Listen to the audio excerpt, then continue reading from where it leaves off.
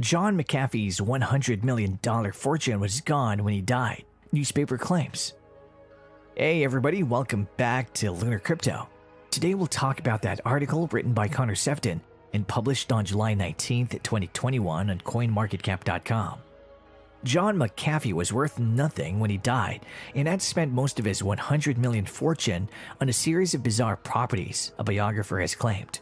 Mark Eglinton had collaborated with the antivirus software Pioneer for 6 months and says that the entrepreneur was also unable to pay the fee advance they had agreed.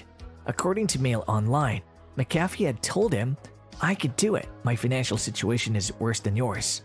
It's believed that the